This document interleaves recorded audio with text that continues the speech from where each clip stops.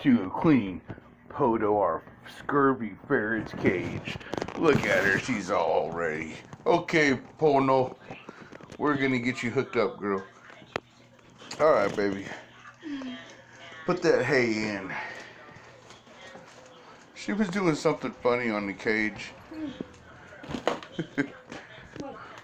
Pono wants to have a cage match with New Jack. Let's get a bunch and put it in. Mm-hmm.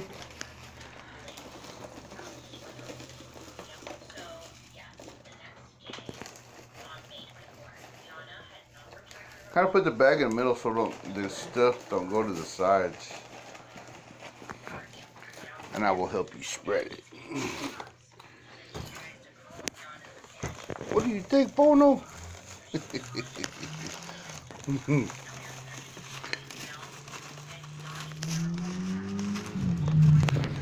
Wow. I was telling John about the dude with his big M16 gun and dang vultures looking for his drugs and all the other stuff. I was like, man, it's crazy. Yeah. He's seen his share of craziness too. He said he was at Walmart and some young dude was trying to act tough and he told him, I know how to box. John says, boy, I'll get out here and sit on you and fart and you'll get knocked out. He said he made all the old guys crack up. More. But it smells weird. Well, that stuff smelled like lavender. It really wasn't meant for Podo.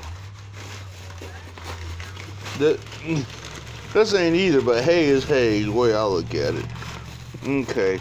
Let's get some in there and then that should be good enough. I think that looks good. That's good. My hands are dusty. Okay, Podo. Whee! Poco doobie. Arr. No play mode? No, not yet.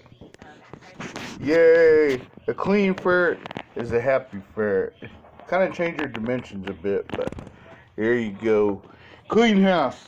Not to feel BA. Yes. Well, it cracks me up when she does that. Her feet up when she gets out the cage. She's my little friend. She's very in. My little friend. She's very in.